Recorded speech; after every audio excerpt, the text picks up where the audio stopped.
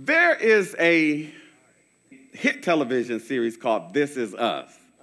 You all familiar with that? Yes. It's a hit series called This Is Us. Some people clapping, they so excited about it.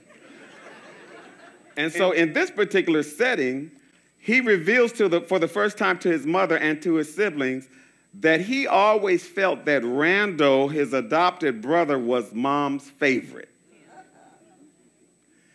He grew up feeling like Randall was mom's favorite. He felt like the sister was dad's favorite, Randall was mom's favorite, and I'm just tagging along. Nobody loves me. Nobody cares about me. And what was interesting in this was that he continued to push his mom. He wanted her to just admit that you love Kev. Just admit that you love Randall more. Just admit that you love Randall more. And what struck me in this particular clip was when she said, he was just easier. Those of us who have multiple children, don't even, just look at your lap. Just look down at your lap. Just look down at your lap. Look straight ahead. Don't look to the left. Don't look to the right. But you probably share the testimony that some of them are just easier. Some of them are just more cooperative. Some of them are just more trustworthy. Others of them are going to find trouble. Find trouble, find mischief, find mess, find problem, stir up crap. Some of them are just that way, right?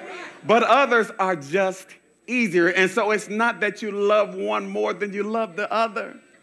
But some of them, you can trust them with the car at an earlier age than others.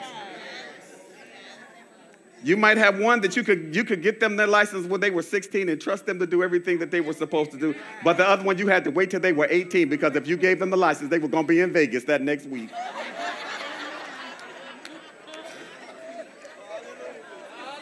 So she points out that it was just easier. And when we look at ourselves and we look at our state with God and we wonder, sometimes we wonder secretly in the church because we don't want people to think that we got issues with God. But in the church, sometimes we look around and we say, well, why does this one get blessed? And why does that one get blessed? And I go to church and I faithfully serve God and I sing in the choir and I usher on the usher board and I'm committed to prayer and I'm here every time the church is open and it seems like God is just blessing those others a lot more than it seems like he's blessing me. And some of us have that question that Kevin had and some of us have those issues that Kevin had, but we would never let anyone know that because we don't want them to think that we got a problem with God and that we're unholy. But the response to God is the same response. The response of God is the same response of mom here, which is sometimes it's just easier.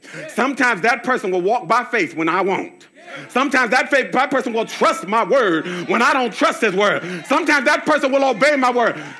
It's just easier when the person will obey me. It's just easier when I tell the person to stop sinning, they'll stop sinning so they can pursue my blessing. It's just easier if I tell them to walk in forgiveness and they will walk in forgiveness, whereas somebody else wants to hold on to their unforgiveness and keep somebody in hostage and be mad and upset and frustrated all their life.